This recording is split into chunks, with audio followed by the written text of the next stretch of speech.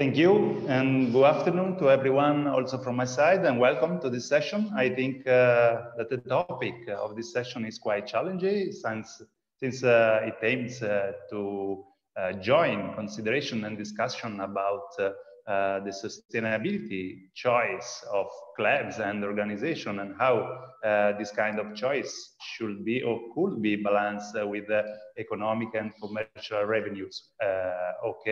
As we know, the green choice and sustainability are more and more important in building stadium or also in management decision. So I think that we have the right panel today and the right speaker to discuss about this issue.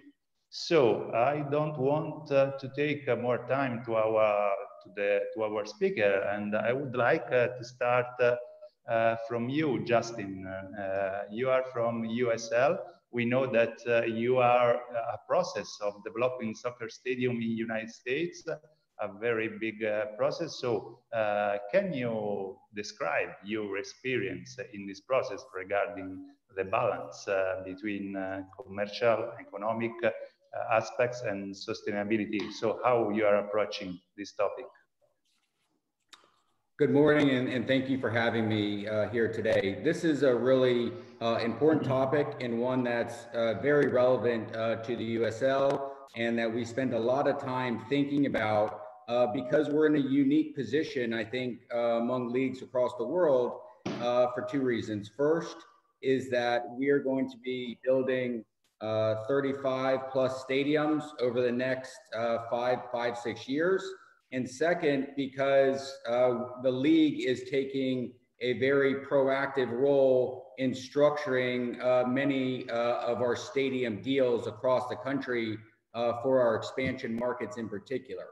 So we have kind of a three-pillar strategy in looking at our environmentally sustainable stadiums. The first is the location of the stadium. And what we want to do here is take a very broad look at the entire fan journey. And so we made a very conscious decision, unlike some of our peers in minor league baseball and in American football, to focus on downtown stadiums. And that's important because by engaging the urban core, we are able to leverage the existing infrastructure, the streets, the bars, the restaurant, etc., but principally also that we can really promote the pedestrian, from smart streets to ride sharing, scooters, bicycle parking, and principally public transportation. It's very important that we look at the entire fan journey to the game and reduce our environmental footprint across that entire fan journey. The second area that we look at is focusing our stadium design to incorporate multiple purposes. So we look at, instead of building multiple venues for serving different purposes, how can we design the stadium for flexibility, to incorporate events on a daily basis, from concerts to other sports. And our last area, kind of pillar that we look at, are sustainable strategies in the construction of the stadium. So looking at sustainable materials, from the lighting to modular construction versus brick and mortar. And then also, I think, really looking at the space within the stadium. And a good example is premium seating. So I think historically, at least in the United States, there was in the suites, for example, the corporate suites, there was a focus on small indoor suites that would accommodate 10 or so individuals. What we're looking at now is to reduce the environmental impact, having open air suites. And I think that what we're seeing is that in this specific area, the corporate customer, they want to be closer to the field.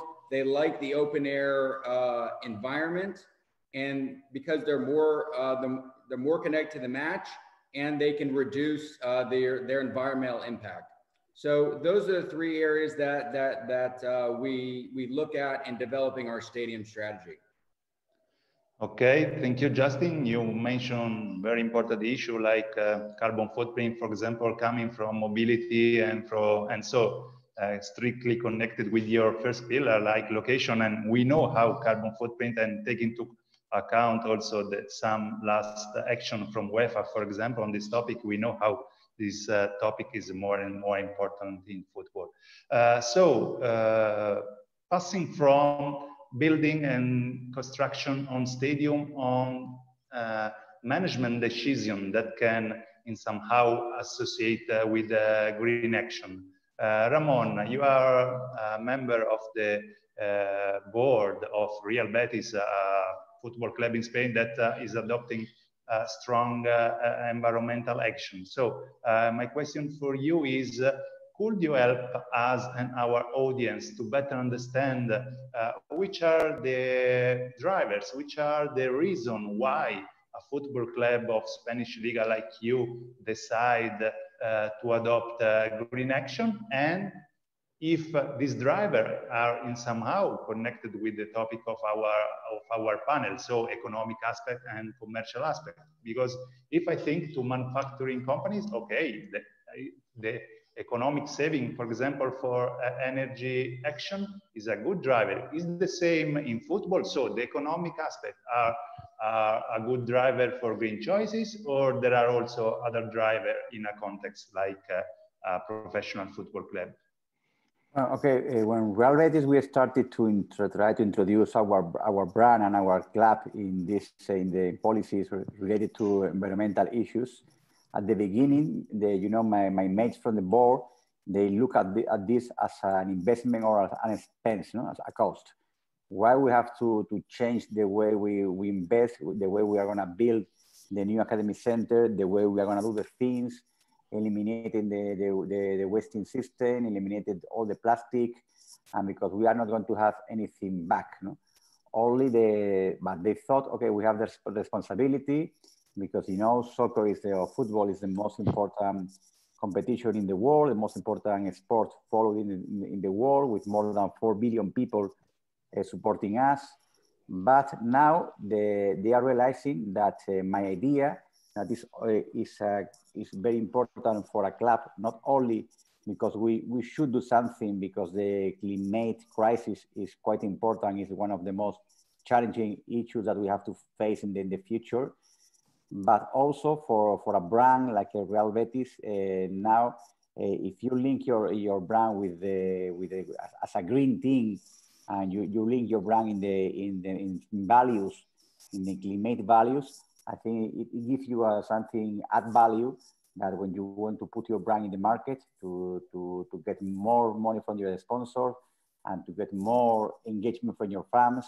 So at the end of the day, I think in the future, in a commercial world that everything is fighting to win the market, to be distinguished and to link yourself or your brand with values so important as the climate values, for me, is very important. So the money we are investing in doing the things in a better way, I think we're going to get this money back for sure in the next future. So it's a way to invest, to do the things in a better way, to help your kids to have a better world in the future, but also you are going to get money back, because I think brands and people and fans, now they are paying attention to values, and it's going to be great. It's a great strategy for us. Okay. Thank you, Ramon. Your answer helped me to introduce the next topic that I would like to discuss with Marcel. Okay, speaking about commercial revenues, since this aspect is included in our topic, we cannot discuss about supporters engagement. Supporters through tickets, through merchandising is a good source of economic revenue for a club. And Marcel, take into account you are in a country, Germany, in Freiburg, that is famous in Europe for the environmental awareness of their population, and so probably of the environmental awareness of the football supporters.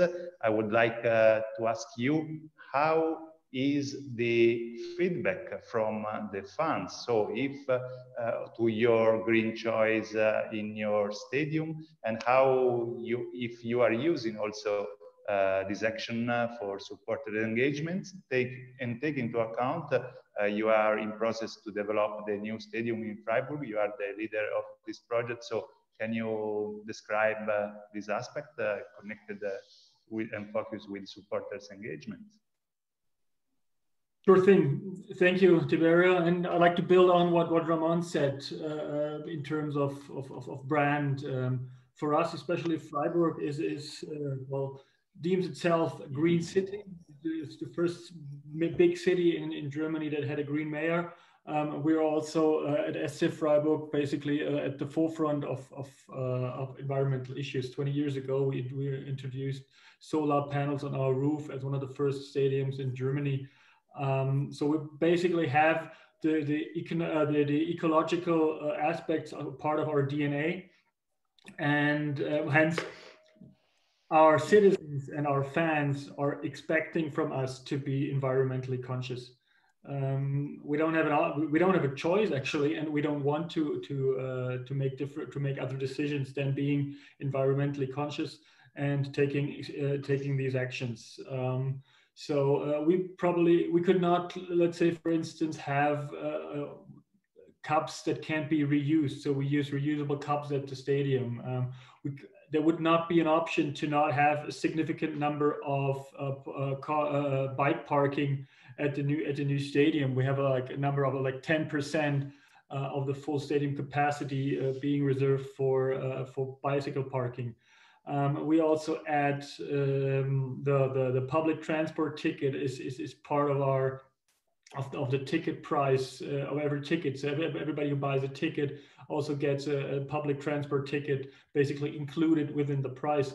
So these are all those minor things that add together to what we call or what is our environmental aspect of the stadium. We're also having set up a cooperation with WWF. Not sure how familiar you guys are with the WWF, but we're linked with them together and set up a cooperation with them to build a wildlife path in the Black Forest, which we also introduce and use for a brand building of being an environmentally conscious club. And obviously, we're also looking into all aspects of digitalization, which also help to reduce carbon footprint. For instance, in ticketing, we're entering mobile tickets, which will reduce the amount of paper tickets, which is also an aspect of those sustainable activities. In addition, we're also looking into more vegan choices at the catering concession stands. We haven't fully yet have a full vegan concept, for instance, other clubs have in England, for instance. But we're looking into that, and we're also looking into other aspects of waste separation and all that stuff. These are the things on operative side, and we also have the building of the new stadium put in a lot of thought into environmental aspects, such as we will get our the heat is basically waste heat that we receive from a nearby plant. So our the heating system of the stadium is completely carbon neutral, added by the big solar panels on the roof, added by the location. I think we had this what Justin said, that trying to bring the location close to the people, that they don't have to take long roads at a long distance to travel to the stadium. These are all the things that we put into consideration while designing the new stadium, and they all add together to our DNA, and it will also be part of the new history that we're trying to write here with the new stadium. Okay, thank you, Marcel. You mentioned ticket mobility or vegan choice. For example, for vegan choice, there are some football clubs that already adopt this kind of practice. And but speaking with other football clubs, I see that are in somehow scared by the fact that the supporters are not fully engaged in this choice. So regarding these two initiatives, ticket mobility, did you have success in terms of change behavior in terms of mobility, or the vegan choice? Did you get some claims from the supporters? So how is the situation of this to practice with the supporters? If Yeah. Given well the ticket process, we will only start at the new stadium, but we've developed the whole system okay. that we can use it. But we've seen, like in Germany, a lot of let's say shift to mobile tickets in other aspects. So we believe that this will be pretty successful, but it's also conscious choice with those terms. With respect to the vegan choices, you mentioned it correctly. People are struggling to change their behavior. We had at the old stadium, we do have like some vegan special concession stands who only offer vegan, like tofu and all that stuff. They were not, let's say, extremely successful compared to the other concession stands where we have like the standard choices. But we believe that like over the last couple of years, things have changed in Germany, especially like Fridays for Future and all those activities.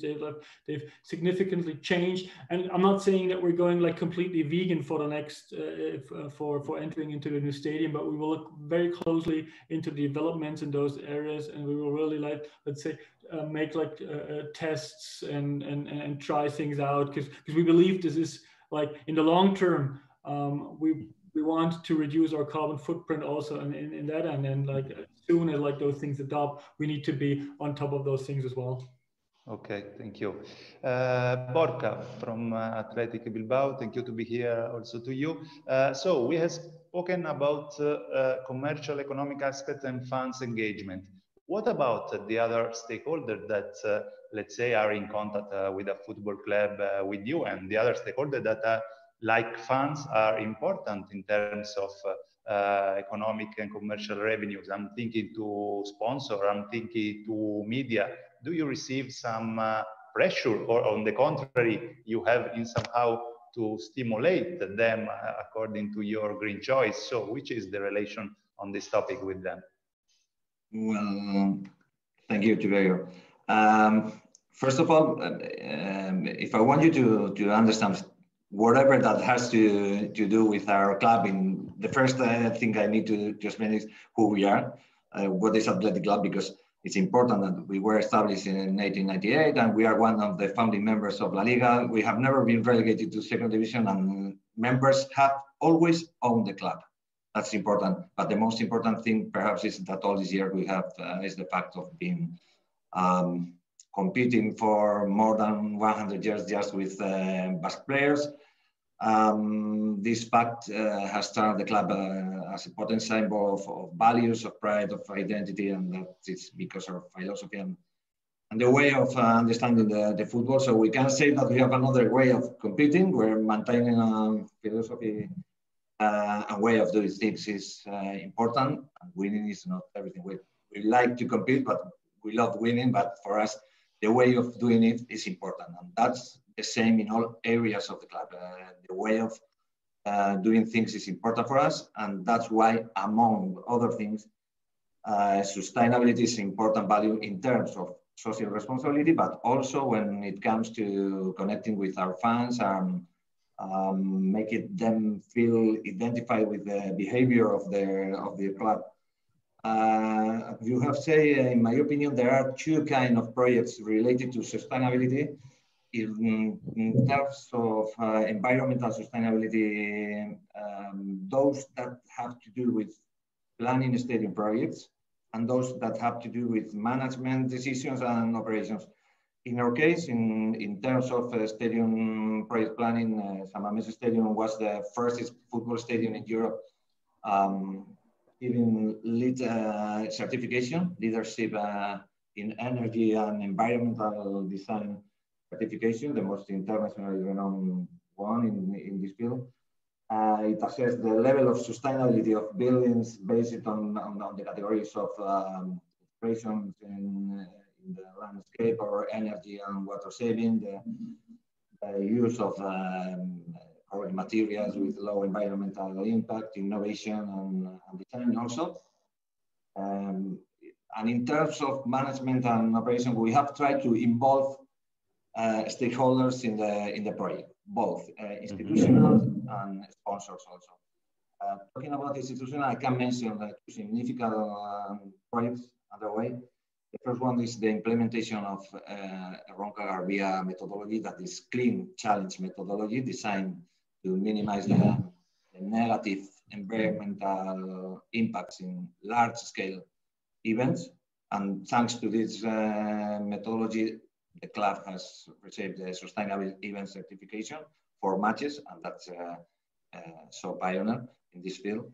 And the other project with the institutions has to do with recycling. We have signed an agreement for implementation of environmental measures to a public company in order to increase the recycling rate of waste in our territory, in Vizcaya. And the agreement established two primary objectives. Firstly, the club is committed to optimizing the collection and removal of waste generated in the stadium in some moments. And secondly, the environmental awareness campaign. This campaign aims to raise the awareness of the importance of recycling and the appropriate treatment of management also of the waste to the strength of Athletic Club brand. Also to the Athletic Club fans and by extension to all the population and visitors of the territory of Vizcaya.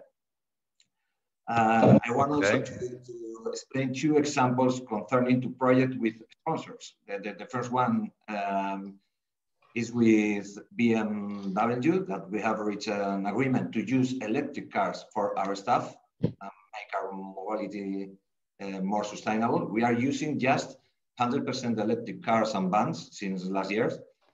And I think the most important or the main project in this area with a sponsor is with Petronor, that is an energy company, and we share with them the commitment regarding sustainable development. The agreement says... Borja. Okay, thank you. Our session is going to close in 1 minute. Thank you very much. A really interesting initiative. So how to wrap up this session? I would say that this session confirms that environmental sustainability is more and more important in the frame of stadium development, as well as stakeholder engagement like fans. So Marcel has discussed about fans, Borja has discussed about other kind of stakeholder, and Ramon has highlighted how is important to believe in some choice that a club does independently by the economic and commercial aspect. While Justin, has described a very innovative process of construction of 35 stadiums. So I would say that sustainability is going to be more and more variable in the frame of the management and in the decision of football club and the organization. And so probably also in the future, this topic of balance between economic and commercial aspect will be again on the table of football clubs and football organization, taking into account the strong and innovative initiative that we have here today. So, if I'm not wrong, I would like, we have ended our time. I would like to thank you all, firstly our speaker and all the audience, naturally, and Soccerex to host this session. Thank you.